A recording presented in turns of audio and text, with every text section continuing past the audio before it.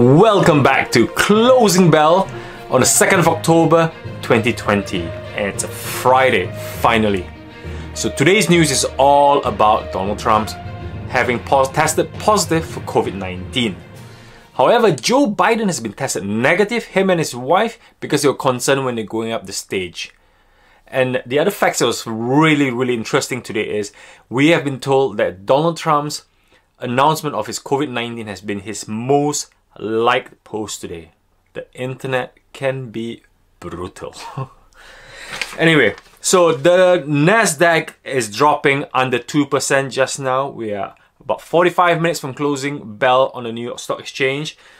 Dow has recovered back to normality again. So this is telling us something different. We were expecting the opposite, but somehow market as usual is unpredictable. The techs are still on a sell-off and the Dow has recovered. So I think there's still a lot of uncertainty, lots of option call trading, and they're option call trading for over the weekend till next week. So it's something that we have to keep watching. But one strategy that's coming out really different this time on the market fall is a lot of traders are hanging on to the stocks, not massive selling, but they're hedging, protecting the portfolio by shorting oil. Yes, oil has dropped more than 4 to 5% today. So on multiple brokers, you can see 3x oil shorting or 3x oil companies like Shell, BP, and loads of people are hedging rather than keep cash or buy on the dip.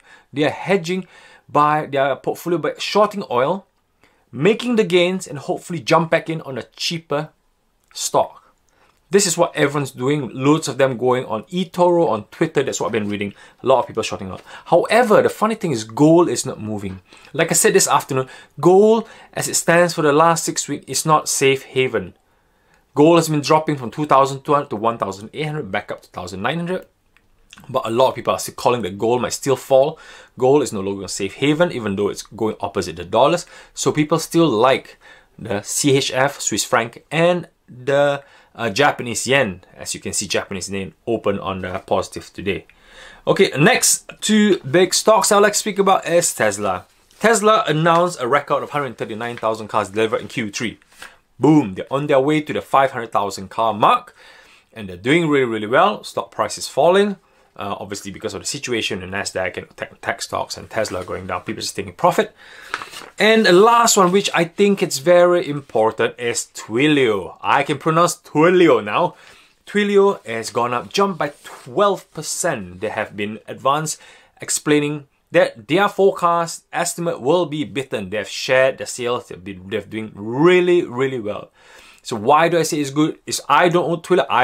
I've taken profit off Twilio. But when Twilio says they're doing well, it is an indication of e-commerce stock.